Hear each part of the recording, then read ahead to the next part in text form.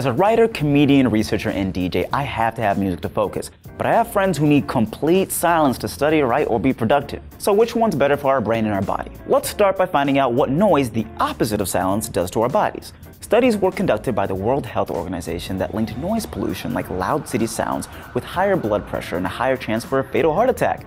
Alright, don't panic. The neighbor playing Migos at 4 a.m. isn't going to kill you, but prolonged exposure to a noisy environment can lead to cognitive deficits as well. Studies have shown that students in schools near airports and train stations have suffered negative effects on long-term memory and reading comprehension, leading some cities to require soundproofing in schools. So, noise may not kill you, but it increases your stress levels, which is no bueno for your brain long-term. Are you hearing this, construction workers who have to fix my sidewalk at 6 a.m.?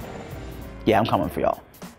Silence, on the other hand, has been correlated with lower stress hormones. Also, studies done on mice in 2013 found that those exposed to silence over white noise or even Mozart express higher rates of neurogenesis, or the production of neurons in the hippocampus, the part of the brain that processes memory.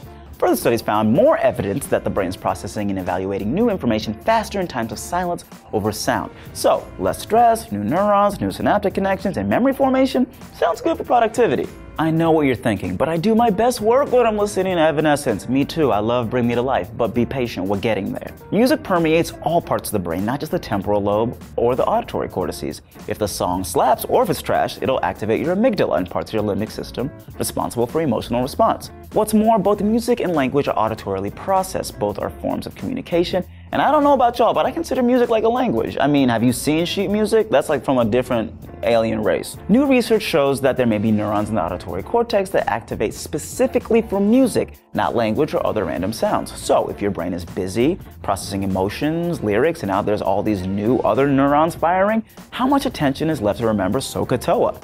Remember that gem from 7th grade algebra? I'm old. Science says, it depends. A 2010 study found that music may impair cognitive abilities if you're trying to memorize a specific order. It could be thrown off by a key change, a lyrical choice, or Drake getting you deep down in your feelings. Even if you're not distracted, a 2006 study measured the effects of tempo on the cardiovascular and respiratory systems. Slow meditative music can get us to relax, slowing both your heart rate and your breathing. But this study found that we're the most relaxed when there's a, wait for it, pause. See what I did there? So, silence wins? Well, if your goal is complete Zen relaxation while you write that final, then yeah, I guess try silence. But again, this all depends on a lot of variables. Lyrics, tempo, and genre have all been shown to have various effects on focus, mood, and productivity. But if you have to listen to that Randy Newman and get those reports in, more power to you. If you have a work or study playlist, go for it. Verdict, man, do you. If you'll excuse me, I have to go listen to some Celine Dion because I love Titanic. Later. Yo, what's good? Thanks for watching Seeker. Be sure to subscribe. I'm watching you, subscribe. And since we talked about how silence and music affects your brain, what about ASMR? That really gives you the tingles. Be sure to check out this episode right here for everything scientists know about it.